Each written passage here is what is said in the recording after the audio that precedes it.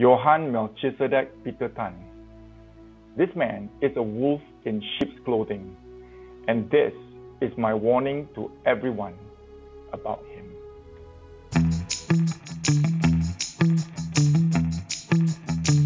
A few weeks ago, I got a message from someone out of the blue.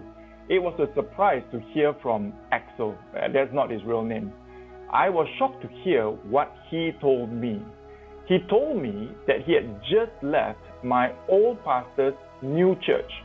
My old pastor, Peter Tan, who now has a new name, Johann Melchizedek Peter Tan.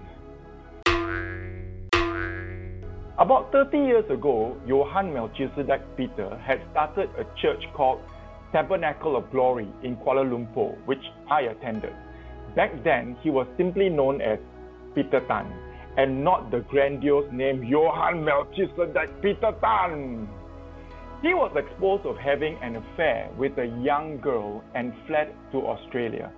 It is alleged that he fled to avoid prosecution by Malaysian law.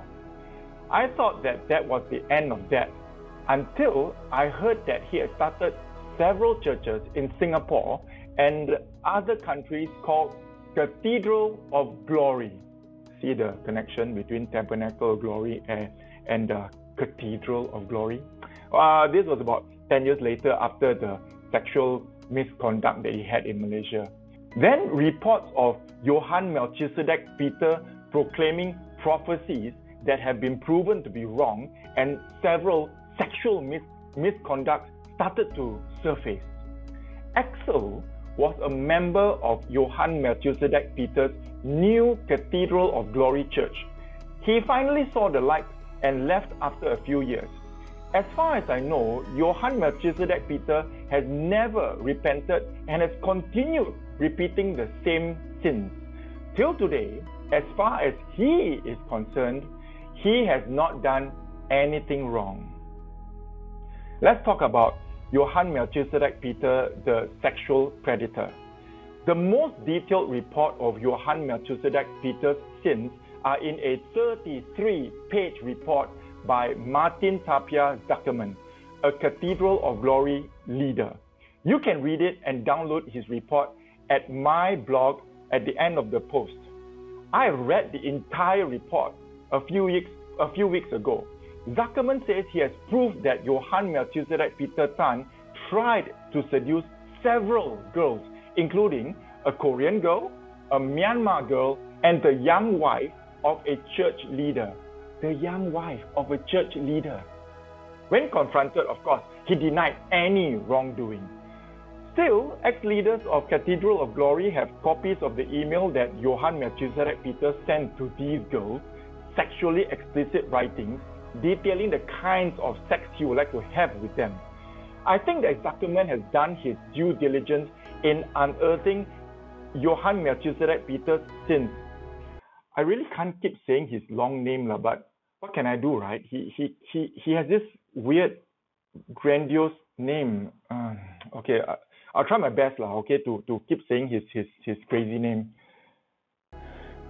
Anyway, Zuckermann's report is quite detailed. I would encourage you to read it yourself.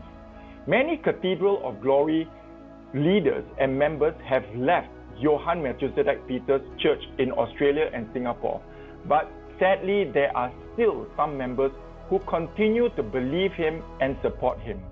Please do not mistake their support as proof of Johann Melchizedek Peter's innocence. After all, cults like Jim Jones have many followers. In the case of Jim Jones, they all met a gruesome death. This video serves as a warning to those who still support Johann Melchizedek Peter Tan. Today, Johann Melchizedek Peter Tan is divorced. Thinking back on Peter Tan's modus operandi 30 years ago and the Johann Melchizedek Peter Tan now, I can see that he has not changed at all. He is still a very manipulative man, very persuasive, clever with his words, and unashamed to use the name of God to his advantage. Now, while a God-fearing Christian would be afraid to misuse the name of God and err on the side of caution when it comes to scripture. Johann Melchizedek Peter is unafraid of such things. He will proclaim nonsense and half-truths as if they were fact. He is so deluded that he is convinced that God got down from his holy throne and asked him to sit on it. Johann Melchizedek Peter is so convinced he will be seated at the right hand of God that he wrote it in his self-written biography, The Road to Glory. Johann Melchizedek Peter Tan would be in his mid-60s in this year 2021. Now let's talk about Johann Melchizedek Peter, the false prophet. In the early 2000s, Johann Melchizedek Peter supported a prophecy for the 2016 US elections. The prophecy declared Martin O'Malley, Democrat, would win it and become president for 2 terms. You can see the screenshots in my blog post. History has proven otherwise. Trump, Republican, won the 2016 elections and Biden, Democrat, won the 2020 elections. O'Malley did not even stand for president. Not only did Johann Melchizedek Peter proclaim this false prophecy, but he did not even have word of knowledge that it was a false prophecy. He has not repented of it, but has tried to explain his errors. Actually, I had no intention of doing this video, but I really felt that I should. I hope this will serve as a warning to others to avoid Johann Melchizedek Peter Tan and save themselves. I feel it is only right that people be warned about this dangerous wolf in sheep's clothing. Jesus himself warned, "Beware of false prophets, which come to you in sheep's clothing, but inwardly they are ravenous wolves." The Gospel of Matthew 7:15, King James Version. I strongly recommend those who wish to escape from the grip of Johann Melchizedek Peter Tan to do the following. Do not speak to him alone. Do not see him one-to-one or speak to him on the phone. This man is very persuasive. Do not entertain any contact from him. Example, emails, WhatsApp messages, etc.